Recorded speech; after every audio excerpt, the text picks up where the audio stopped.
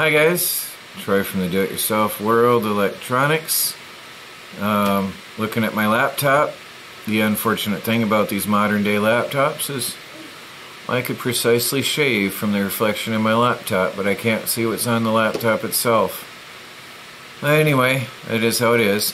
I am going to wipe out Windows and put on Linux. This is the beginning of the end of my Microsoft experience. So, join me on my adventure into Linux and my escape from Microsoft Windows 10. The horror and the nightmares are about to end. This has taken charge of my computer one too many times and I am done. Enough.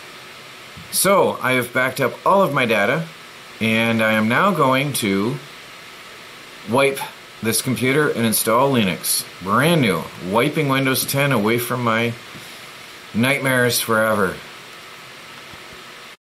I can't even get rid of the nasty virus that is Microsoft. I'm trying to reboot the computer, it won't let me reboot until it's done installing its updates. I can't even shut it off and pull the power, the built-in battery in this thing.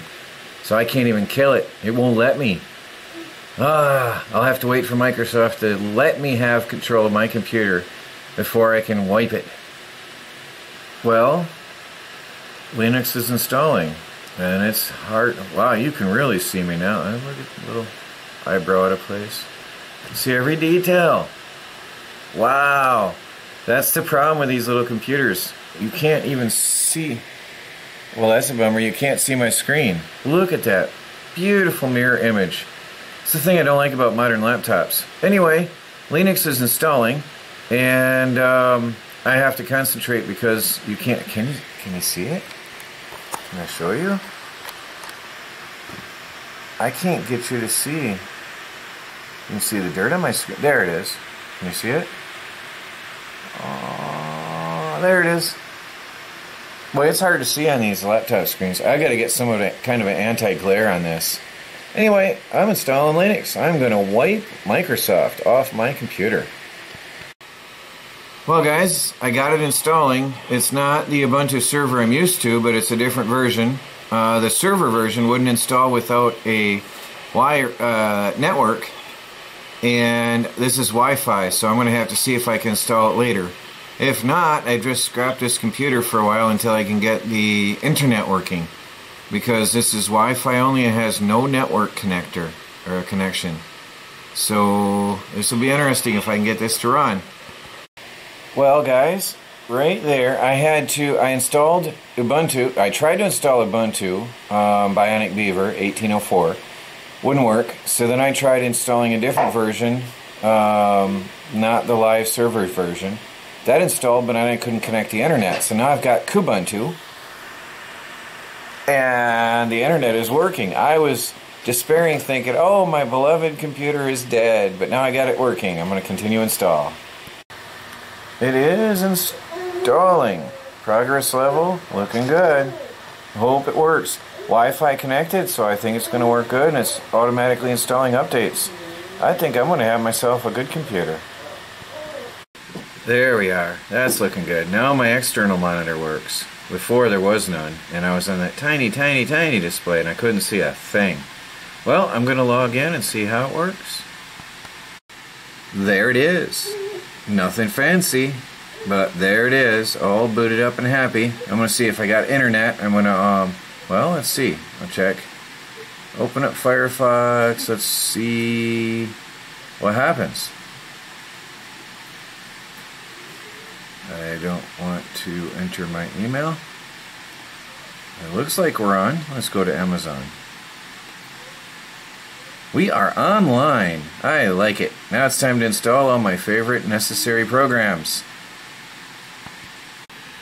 First, I'm downloading and installing all my updates. I've got Chrome installed already, and I've got updates going on. Or Chrome is installing. I don't know where it went to. I opened this up, and then I decided there was 284 packages to update, so I'm doing that. And I also installed GIMP, my image editing program that I use heavily. And then after that I'll get Skype and then Kdenlive, and I'm gonna edit this video with that, because this was my video editing program or computer. And until I get this one reinstalled with Linux, there is no more video editing computer in my house. This is it. Next on the list, my video editor. And I have to do my password. And there we have it, the video editor. So I'm gonna edit another video that I have to finish on here as a test, but it should work. My little box worked, my little Linux box worked, so this should be fine. I bet it's gonna be awesomely powerful with Linux instead of Microsoft. This computer is really gonna be screaming fast now. Lightweight too. I have a 110 gig hard drive and had only 57 gigs available to myself. Microsoft took the other half of the hard drive for itself and updates. I can't wait to see what Linux uses. I'll check that in a minute. And now I'm copying my stuff from my laptop back onto my hard drive. Pretty cool.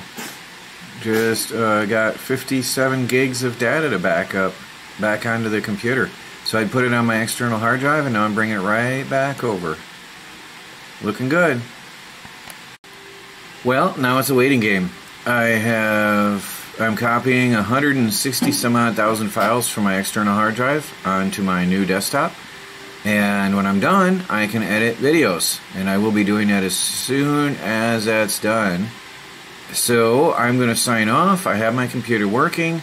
I got all my favorite programs on here, which is great, and I'm extremely happy. I can't say how happy I am to be done with Windows.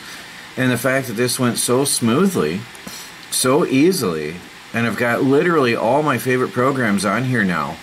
The only thing I didn't have exactly the same is on Windows I used Wondershare Filmora, and on Linux I used Kdenlive.